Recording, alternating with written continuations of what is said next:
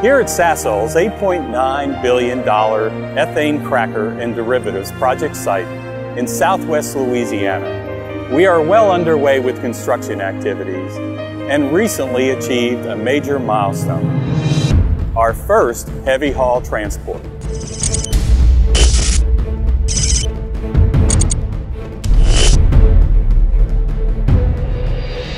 As you can imagine, there are a lot of moving parts involved in building and moving a component of this size. Let me tell you how we got here. In order to transport our units, we had to significantly strengthen and widen 2.5 miles of public roadway, temporarily remove traffic signals, and partner with residents, schools, businesses, and local officials. We had one goal: to transport this component safely, without incident or injury, and with minimal impact to our neighbors. Everyone on our project is an ambassador of safety. Every activity begins with a review of the safety plan with all parties involved. And then, we move.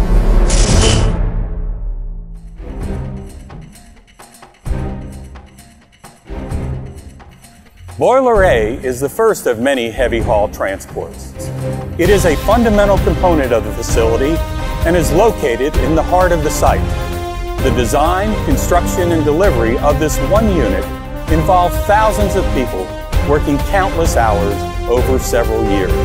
We are proud of this milestone and look forward to many more.